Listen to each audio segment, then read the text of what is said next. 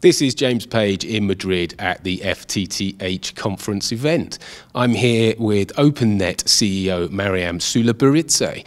Thank you very much for coming and talking to us. You're here partly to be talking about difficulties of getting FTTH out to remote and rural regions. So maybe we can start by just giving us a little bit of an understanding of what are the difficulties in getting out to those remoter areas. So thanks for having me. So first of all, I think the difficulty is the difficult terrain and the low population. These are the two main factors that are obstacles for the development of fiber optic network in rural areas.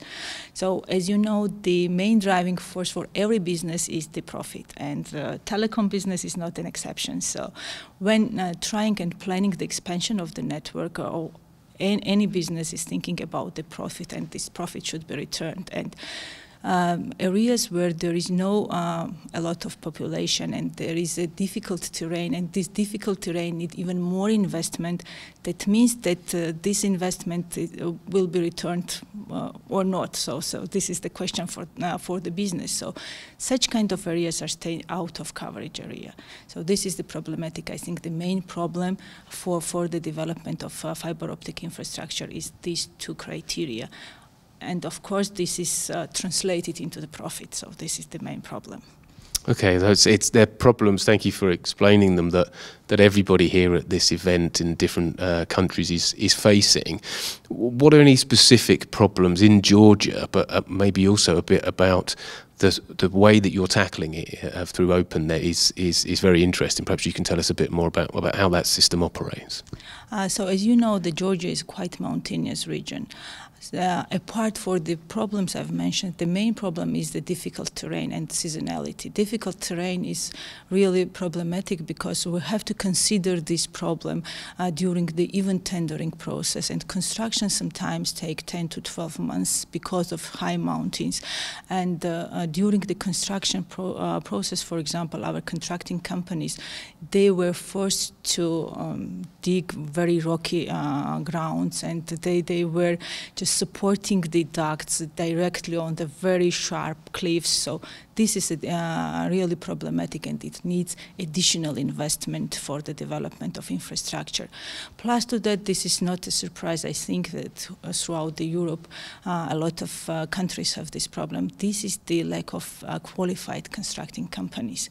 When we're talking about the technical requirements and we're talking about difficult construction process, this is a problematic. Very small amount of the companies can really deal with such technical requirements. So this is again problem for us because we are unable to announce tenders for more than 4 simultaneous directions. And with the project, with the time constraint, this is an obstacle. This creates some additional problems for us.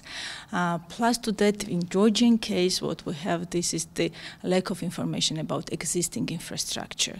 So what already exists underground. So we have to know what exists underground, and sometimes it is not very much clear what gas pipe or electricity goes where, and this is also creates a problem for Georgia.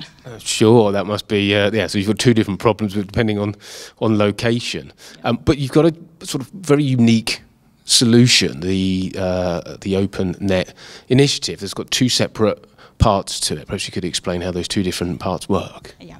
So the project that is called Login Georgia, that is supported by the World Bank and the European Investment Bank, consists of two components, mainly two components. The biggest component is the infrastructure development that is executed by the OpenNet, and where, as I've mentioned, we have to develop approximately 5,000 kilometers till end of 2025.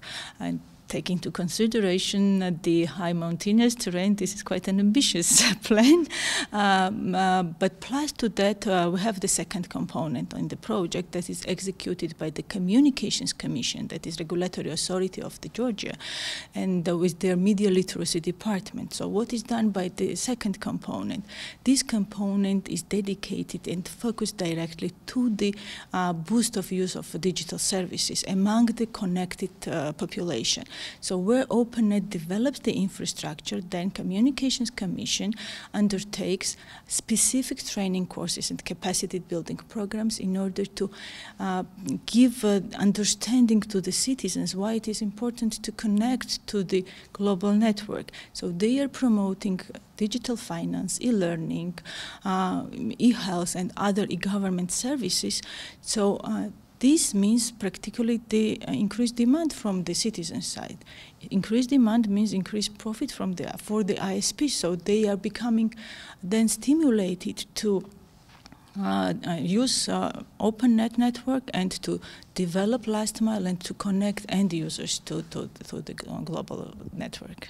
So it's a twin track approach, we might say, because if you're building the demand for the service, but you're also building the networks, you then want lots of people to actually use the networks that are so difficult to build. Absolutely, absolutely. We have somehow simultaneous effect, and we think that this becomes our project a bit unique, and this will create effective results. So we really do hope that it will have really very effective results. It sounds like a really interesting way of approaching it, and from hearing from you today, I'm sure it will be successful, even if we have some ambitious targets to hit. But thank you for coming and giving us a little bit of insight, and we hope you have a great day at the conference. Thank you very much. Thank you for having me and this opportunity to speak about Georgia and the project. Thanks.